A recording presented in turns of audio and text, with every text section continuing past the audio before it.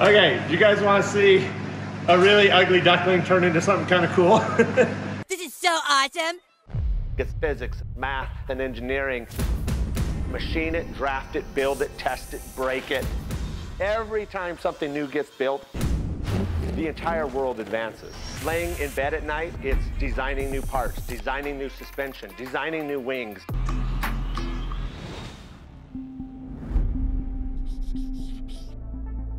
Hey guys, sorry I haven't got anything done on Scrappy in a couple of weeks. So for those of you who think there's some wings done, they're not. I'm doing something much better. Spending some time in the Rocky Mountains with my kids, spent a little bit of vacation. So for right now, we're gonna get a video out. There's nothing new to show you. So what we're gonna do is go back and catch up on a couple of videos I didn't get done. So right now we're gonna put a seat together. And when I get back in town, we'll get back to work. Here's the ugly side. My cardboard and duct tape and clear tape. First, I had made my carbon fiber seat. Narrowed seat, more leg room for the person in the back seat. This is actually all done, but this back, I actually made a little box. If you look in here, I'm gonna fill it full of foam. And when I fill it full of foam, it'll expand out. When it gets to the top, I'll close it, let it ooze out a little, pull all this mess off, sand a new shape to the seat. You can see I made it way too thick. That's because I want to put an angle to it after I put it in the plane with foam on it. And the person in the back seat, I got this idea because I was just flying in my wife's Cub, and it was a little while ago. And I was sitting in the back, my wife was flying, and I kept trying to watch the airspeed, and I'm leaning around and wondering what's the airspeed, what's the ground speed, where are we on the map? Man, if I ever build a Cub, the back seat's gonna get a 10-inch Garmin glass touchscreen on it. So this is so that I can carve the foam back, shallow it up, get the angle pointed right at the person in the back seat so they can run all the controls. They'll also be patched into the audio video system so the person can look at the rear camera, watch my Flying Cowboys buddy behind us. He can change to the video to watch a movie from back here. So he'll be able to watch a movie, watch our buddies flying, watch the map, watch the airspeed. Anyway, that's what it is. A Cub back seat with a 10-inch screen bolted into Scrappy's front seat. So this Scrappy looking mess should turn out pretty cool. Let's get to work.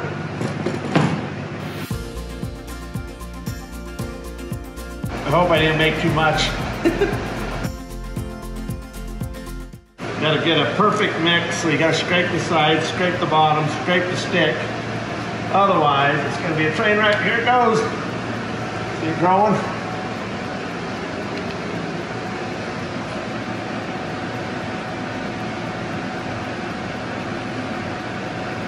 I'm not pouring, it's just growing.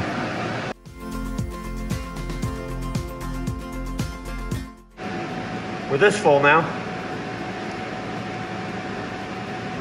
which is amazing. From not even about a half a container, we're now to there.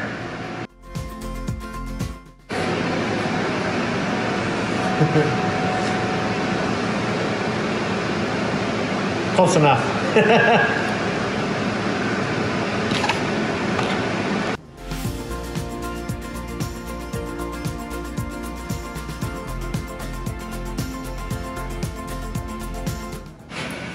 Okay, I'm partway through. This looks like a bit of a mess right now. So this seat I've made is a couple inches narrower so that the person in the back seat can have bigger legs if I have a big friend in the back, and they can still fit real comfortably. It's still wide enough for me. So this is a lot narrower seat. And then I filled the back with foam and I just started trimming it up. It's still a bit of a mess. This is the beginning shape. This angle is so that the screen's tipped correctly when this seat's leaned back. So it's a big mess right now. It's got a lot of work to do, but when it's done, it should turn out pretty cool. So I gotta go build a metal plate, aluminum bracket. I'm gonna bend it out of leftover aluminum that I used to make a mold for the belly of Scrappy.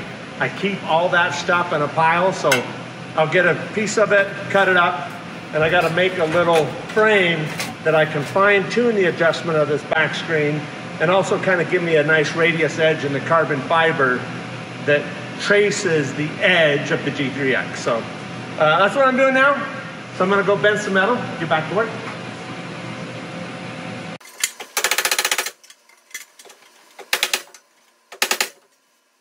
This is my angle and the nice little rounded edges for the carbon fiber to chase.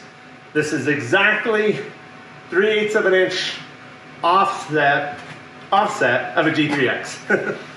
So let's get it done. So you can kind of get an idea of what I was working on. And I'll peel this protective layer off and it'll make a perfectly smooth surface to lay carbon. So the way I'm going to do it now is I'll lay this up. Actually, I'm going to sand this foam to the shape I want. Kind of clean up the edges, round this off, make it pretty because it's not yet.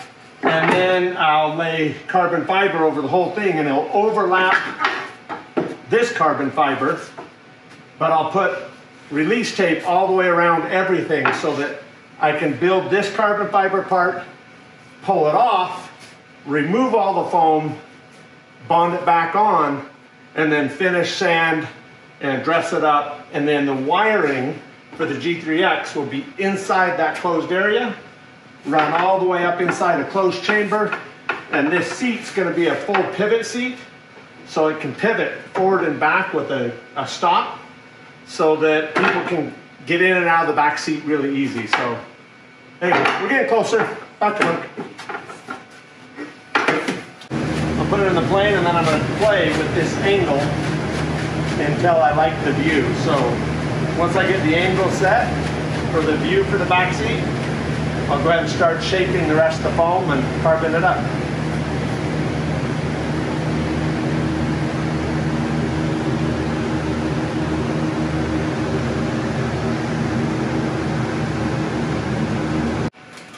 Okay, I'm getting close. Not quite there, but I do have the angle set I want, the shape I want. So I got a little more finesse to do. I've got to get the bottom filled with foam because I want a completely closed seat. And I don't know, maybe an hour from now, I'll lay up some carbon. So always back to work.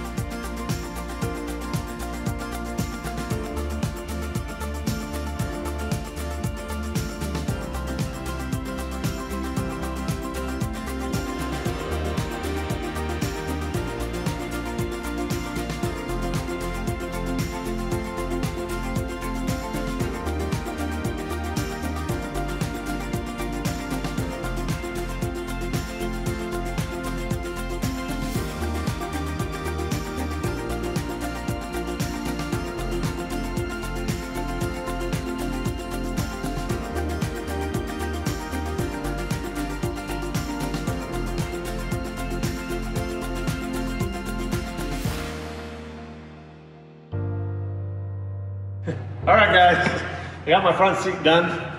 Got a crazy look to the back that I'm really happy about. That is the screen for the person in the back seat. So it's all closed in, turned out really, really light, really strong. The track's on the bottom, nestle into the center pod I made out of carbon fiber, the center section of the aircraft. So it will have ball bearing pivots on the front, pivot out of the way to make it really easy to get in, and it goes down. This shape nestles around that center pod to lock the back from being able to move. So when it's in, it's really solid. Of course, the TV back here, so the person in the back can watch movies, see the screen, turn on the rear camera, turn on night vision, not ask me how long till we get there, because are we there yet? Because it's gonna have the moving map that says what time it is, where we're at, anyway, and they can also manipulate all the controls. So Garmin G3X 10-inch screen for the person in the back seat, fully integrated to everything up front, so they can see everything from my other 5 Garmin screens in the back. So I'm pumped. I'm gonna get it covered, get back to work.